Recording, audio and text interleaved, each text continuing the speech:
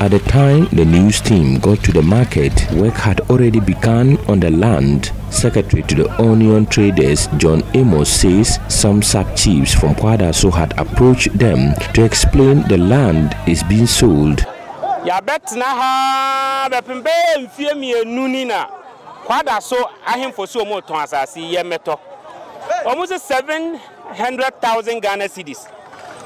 Na eno nso no omu no ani omu ye hwesofo nti omu de ebekọ Otumfuo ni ewo bia no ne yakwa kotua ya bo omu ye hu Otumfuo eni asisika nso ye ntimi ntua ne sa enti ne kasa ne tentini tietia mu nyina ne se beye 3-6 months ni eno omu se ase ha 2+ bi omu a eno na enka ye nyeje ne asase ne so no omu ton 2+ no ba ku bia 6 billion, that's 600,000 Ghana cedis. And you see antoso na mo de 10+ o my 700,000. Not one plot 600 there. Emu rem. And o me an say Otumfuo enua kuma okwa ebrochiri no so ba. He is however surprised at the sudden turn of events of excavator works to clear the land. And one say you say Muguswa. Ye two asasi. Sena se mo adwin se mu tu yenya. Monchire yen anse mon kan che na mo maye brani ense se yenkuku ne yenkeka. Emfiri ana mo fam ase se ne mo ayi. Se mo amuto wani na se ka bi ba. Obeto ha e de na besie. Yesre mo. Enu nti ne pesa mansa nyina hu ne ekoso. Na se yesi asase ne Otumfuo nua na abeto so de be ye filling station. Na yenim se Otumfuo nso ntumi nya sa ema one manso nkoye den enkowu enti ye stress Otumfuo se ye no kresa Otumfuo hu kwa abefa so obeboa yen ye toto stress nana because nipa wa ha is over 3,000 to 4,000 people ene wa ha MCE ye wo MCE asema woka MCE MP ene ahemfo no omo asem ye different. MCA asem ye different. Different.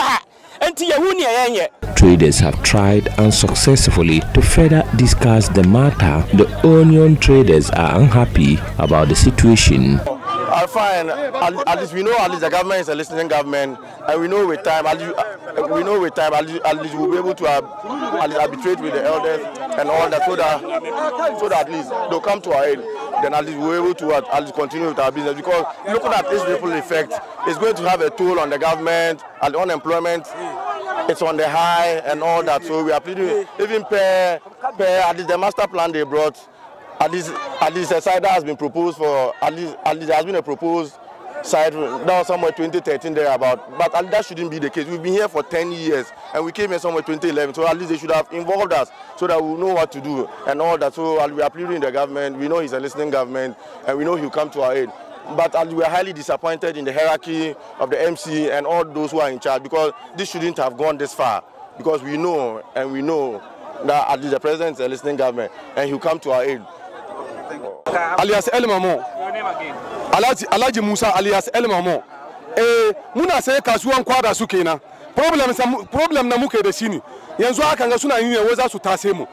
Kuma su za su tase mu nan ba su ba mu abun da inda za mu te ba. Gabadiya muna nan gabadiya sun zo suna nan suna tone wurare. Inda loru kan mu ke park. Muna mu park loru ka kaman 10. Kun zo kun tone duka hal kuka ke yanzu ko lore guda ma bai iya saya. Sannan ba ku ga muna ba. Kasuwan ga mutane kamar over 3,000 to 4,000 suke cin kasuwan nan ga. Gabadiya kun tashi kuna za ku taye mu. Lokacin da muke race cross haka kuka taye mu. Mu understand kun taye mu mun zama kamar almost 2 years. Rana hadari na bugu mu.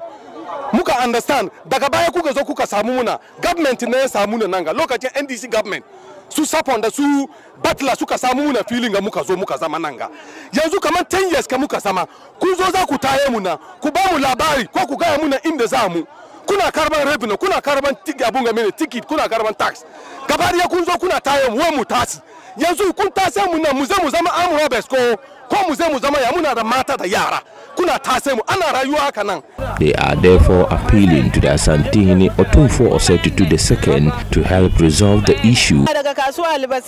Don Allah Otumfuo in ka ji sakon mu muna roƙon ka mu masu goyo ne ina da yara biyu suna university guda na UGS guda na university guda na poly shi yasa nan muke zuwa mu sinti kadan mu ci da iyalan mu shi yasa gaba da aka zo ana taye mu ga mu kasa Nana Akufo-Addo Bawumia Otumfuo manyan gana duka ku taimaka muna mu yi ban tausayi gashi an gina rami inda lode zai biya fidda kaya mu sayar ba wani shi yasa ba mu da karfi ku ne manyan mu ku taimaka muna saboda Allah manyan da suke jin mu duka su taimaka muna ba mu da karfi ku ne manyan mu abinda kuka fadi shi zamu yi aiki da shi mun gode ya fami maridufie Nana Otumfuo wonana mu ya sraw ya kwato dwegu fama wanim sabe ya ntisi de wiya ni ti yetu ya ya moye kokompo ya nkawi antaya anuazi ya sori ya ba ya na fidie si woni edwi ya ni ya maye ni ba bia fa se nkwala na ya de ba fa he Nana ya sraw Otumfuo ya pa chaw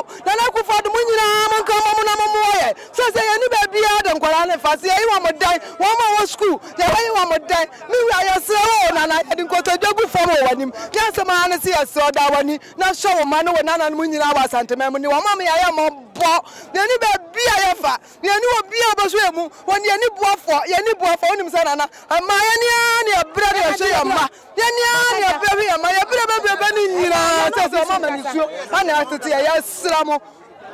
In 2011, the onion traders were moved from race course by the Kumasi Metropolitan Assembly to the Kwadaso market. Attempts to speak to the municipal chief executive proved futile. A report by NURUDEEN